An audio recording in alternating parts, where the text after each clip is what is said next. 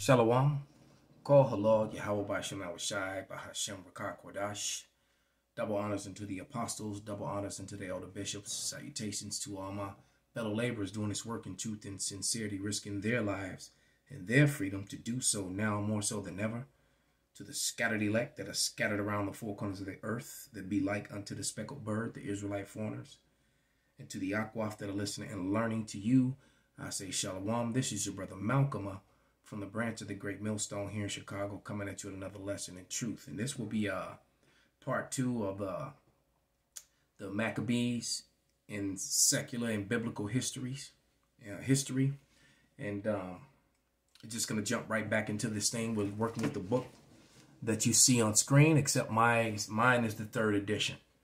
All right.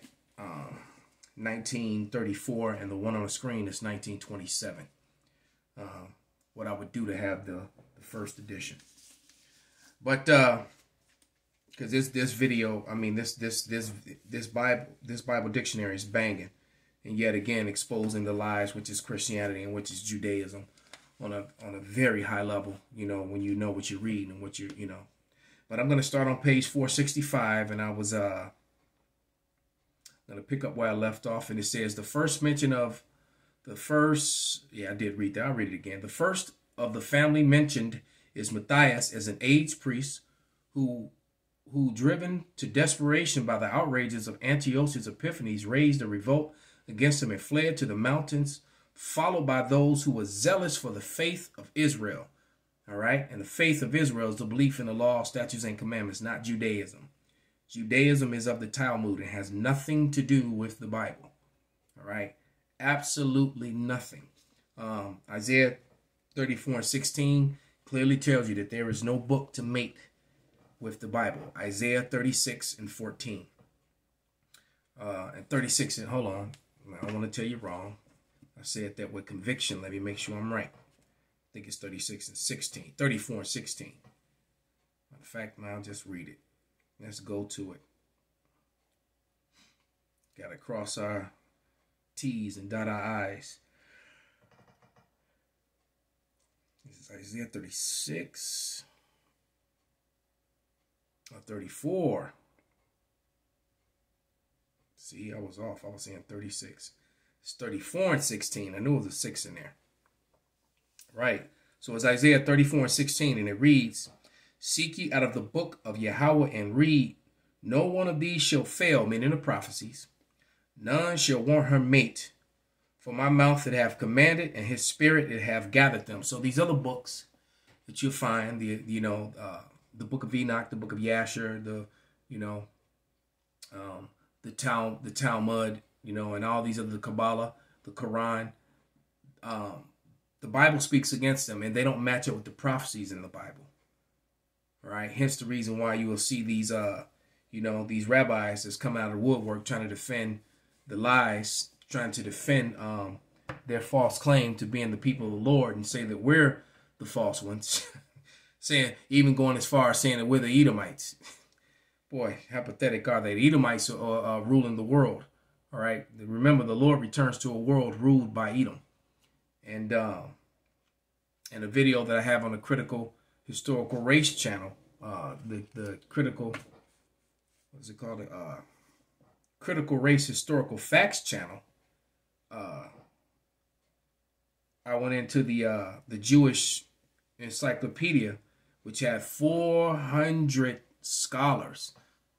All right. I believe it's in 1925. 400 scholars, all Jewish rabbis and scholars, that put that book together. And in that book, it tells you that modern day Jewry is Esau, Edom. All right. It even tells you when the Khazars converted, embraced Judaism, and a Jewish encyclopedia for coming from their own references. So I guess those 400 Jewish scholars were all wrong, huh?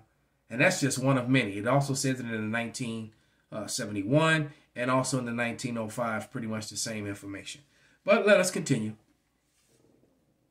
And it says, Matthias died about 2 years afterward, but the revolt was carried on by his 5 sons. Judas, the 3rd son, was the first military leader in 166 BC by avoiding pitched battles and harassing Syrians by the vigorous and persistent guerrilla warfare. He and his devoted band defeated and routed every detachment of the Syrian army sent against them. He retook Jerusalem, purified the temple, and restored the daily sacrifice. A feast to celebrate the restoration was kept annually thereafter. In the winter, the Feast of Dedication. Yeah, I read all this. Okay, because that's all in the first video. All right, the history of Hanukkah, of the Feast of Dedication, is in the Apocrypha. All right, and it's mentioned in John the 10th chapter, the 22nd verse. The Lord was keeping this feast, which is found in the Apocrypha. The Apocrypha has always been a part of the gospel, but they needed the Apocrypha to be removed in order to teach that universal love and universal salvation, because the Apocrypha makes it beyond clear.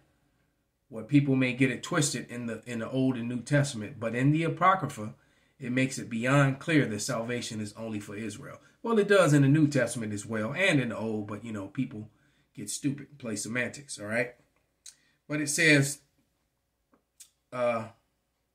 Judas fell in battle in 160 BC, whereupon his younger brother Jonathan, who was already high priest, assumed command of the army. About the time John and the eldest brother was captured and killed by the children of about this time John and the eldest brother was captured and killed by the children of Jambri.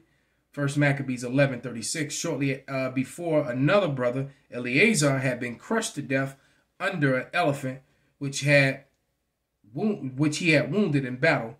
During the leadership of Jonathan, the Syrians were occupied with civil war. This would be the rawest movie ever made.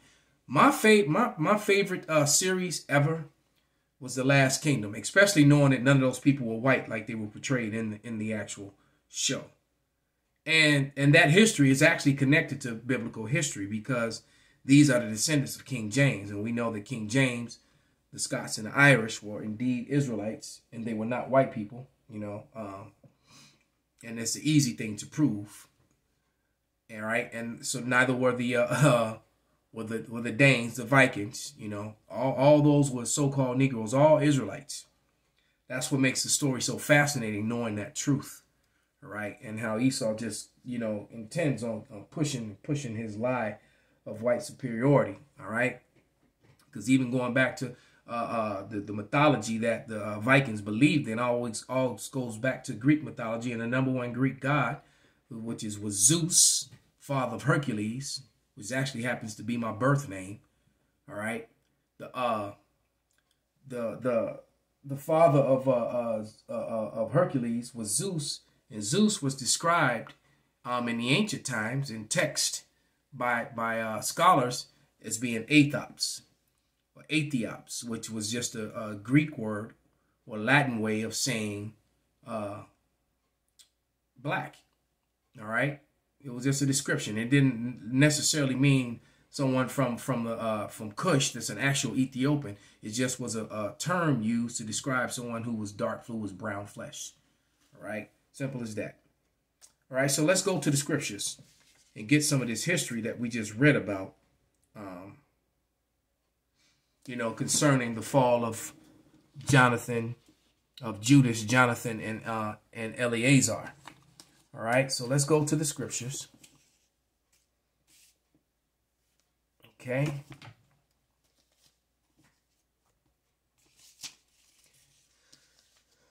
And so let's go to 1 Maccabees 9. All right, because Judas fought many. Matter of fact, I just opened it up to 5. I'll read right here. This is 1 Maccabees 5 and 1 through 3. And it says, Now when the nations round about heard that the altar was built and the sanctuary renewed as before, it displeased them very much, because all the nations were under subjection when we were in power. And they will be again upon the return of who the world ignorantly calls Jesus Christ. Upon the return of the Lord. The Lord is coming back to restore Israel. All right. And he will be the king over Israel. All right. The ultimate king over Israel. And he also going to put David back on the throne. So David was promised, kingship forever. And for those of you who are spiritually undiscerned, David is Peter. That's why Peter was handed the keys. All right. So, you know, and that's why it says that, you know, that David would be, that's why I told Peter they would sit on thrones. He would be the head of that. All right. They would sit on thrones judging the 12 tribes of Israel. All right. So the Lord is going to set up a new government, which can be found in Revelation, the 7th chapter. 12,000 men from each of the 12 tribes, headed up by King David. All right. King David will be the third in command in all of heaven and earth. All right. That will be the order. The Most High Father, Yahweh, the great and terrible, Yahweh Shai, our mighty Savior and King, and then our under king, if you will, like an underboss. All right, would be King David in this thing of ours, you know, because the majority of the Sicilians,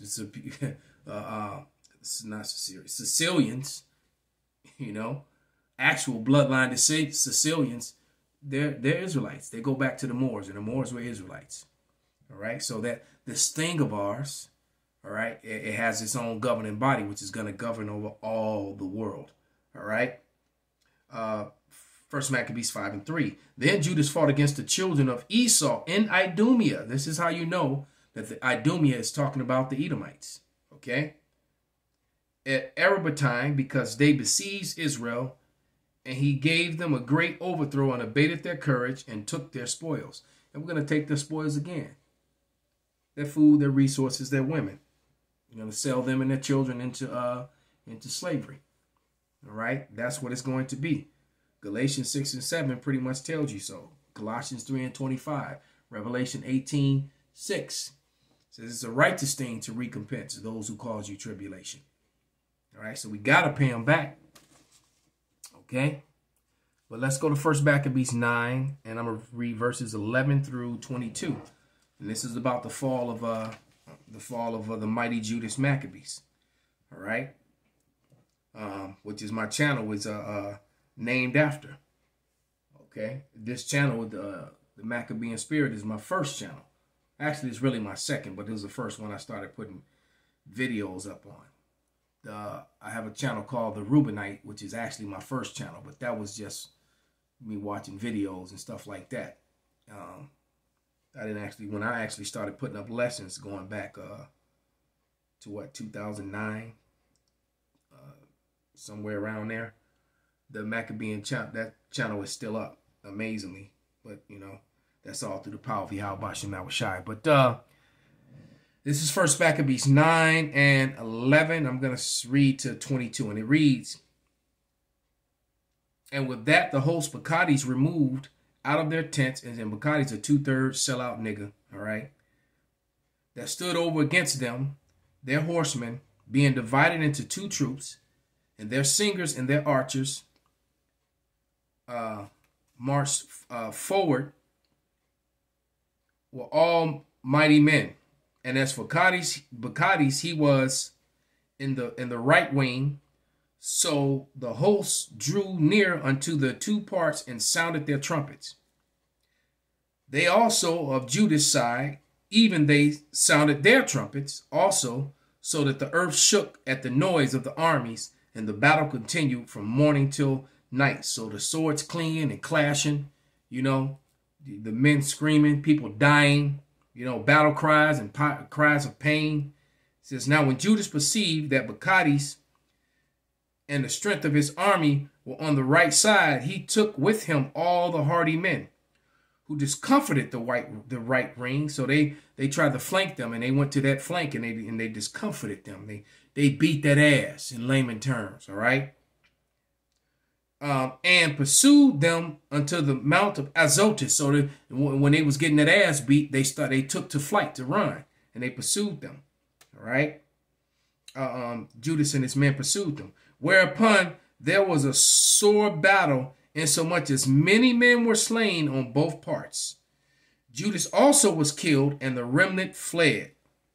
All right. So unfortunately, that's when we lost one of our mighty judges. One of the mightiest judges of Israel was Judas. And it says, and Jonathan and Simon took Judas their brother and buried him in the sepulchre of his fathers in Modin. All right. Moreover, they bewailed him, and all Israel made great lamentation for him, and mourned him many days, saying, how is the valiant man fallen that delivered Israel? All right. And he definitely was a mighty man of the Lord, man. Judas Maccabees was. All right. As for the other things concerning Judas and his wars and the noble acts which he did and his greatness, they are not written, for they were very many. So Judas did many other great feats and battles that's not even written, man. All right. How much more so Yahushua? All right. So now let's go to Jonathan. We jump up to verse 31. And it says, upon this, Jonathan took the governance upon him at that time and rose up in the stead of his brother Judas. All right. But when MACCABEES, and this bastard still alive, and when MACCABEES got knowledge thereof, he thought for to slay him and matter of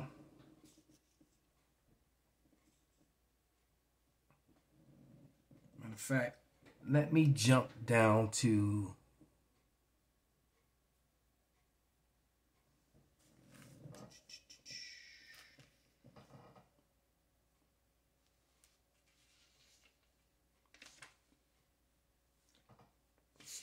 so I don't want to read the whole thing. I just want to go to when he fell, because it's going to go into everything that was going on with the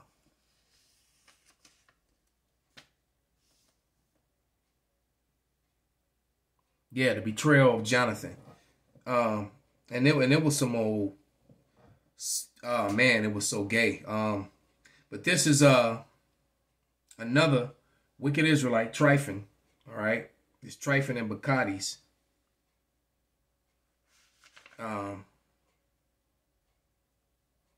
No, Tryphon wasn't an Israelite. All right. But they were fighting the Edomites in Syria. It was fighting the Civil War. All right. But it says, I'm in 1 Maccabees 12, and I'll start at 39. It says, now Tryphon went about to get the kingdom of Asia and kill Antiochus the king, that he might set a crown upon his own head. Howbeit he was afraid that Jonathan would not suffer him, and that he would fight against him. Wherefore he sought the way of how to take Jonathan, that he might kill him. So he removed and came to Beshem. Then Jonathan went out to meet him with 40,000 men chosen for the battle, and came to Bethstan. And man, I tell you, man, this is the time that I should have been alive in, because this generation here is too soft for me. But it says, now when Tryphon saw Jonathan came with so great a force, he durst not stretch out his hand against him, because he thought he was going to come weak. All right. And when he saw those Israelites, man, he was like, okay, maybe I shouldn't do this. But received them honorably, and commended him unto all his friends, and gave him gifts, and commended his men of war to be obedient to him as unto himself. I'm gonna jump down to 46. So Jonathan believed it. No, I gotta read. It says, until him also he said, why hast thou put all this people to so great trouble, seeing there is no war betwixt us? Therefore send them now home again, and choose a few men to wait on thee, and come thou with me to Ptolemais, for I will give it to thee, and the rest of the strongholds of the forces, and all that have any charge. As for me, I will return and depart for this cause of my coming.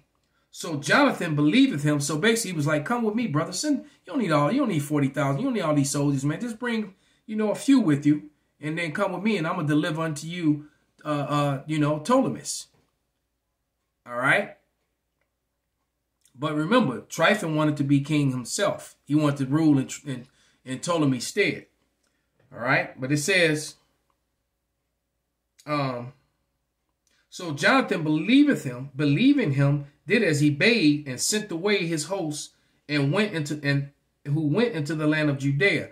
And the scriptures, and it tells us to never trust thy enemy. All right. Matter of fact, let me see if I can find that. I think that's in Second Ezra 9 and 10 or 12. Let me find that real quick. Let me hold my place here.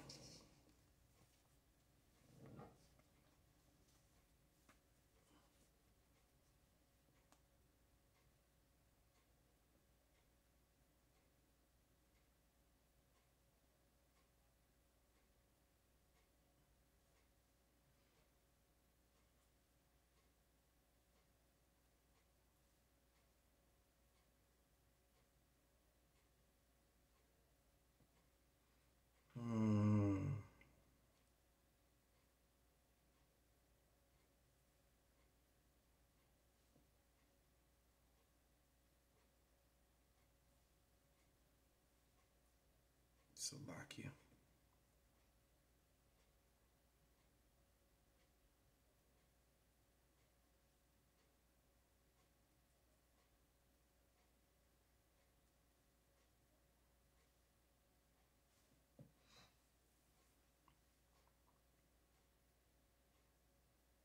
Yeah, it's Ecclesiastes. So Sirach 12 and 10, right? Never trust thy enemy, for like as iron rusteth, so does his wickedness. So no matter how clean he looks, that rust always returns.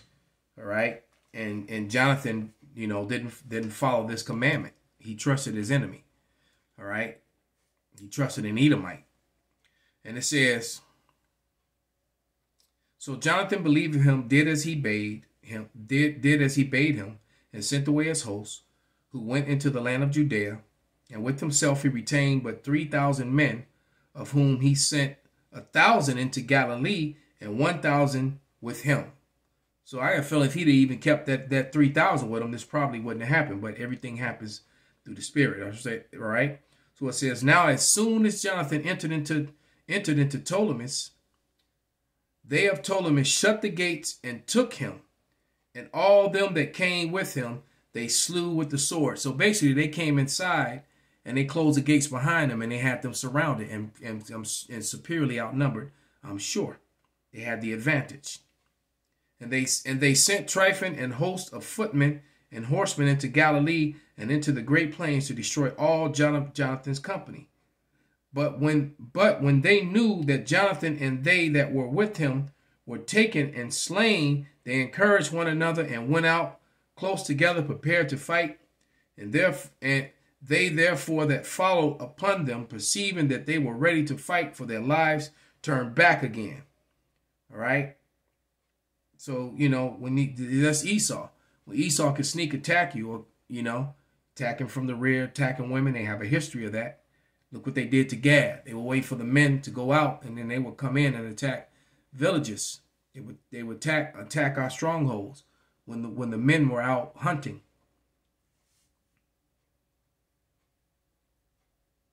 All right, and it says, whereupon they all came into the land of Judea peaceably, and they were and there they bewailed Jonathan, and them that were with him were sore afraid. Wherefore all Israel made a great lamentation. So once again, we were lamenting, you know, we were lamenting the death of a great, you know, Israelite. We were lamenting the death of the death of Jonathan. So now we read about Eleazar. Let's get that real quick, and we'll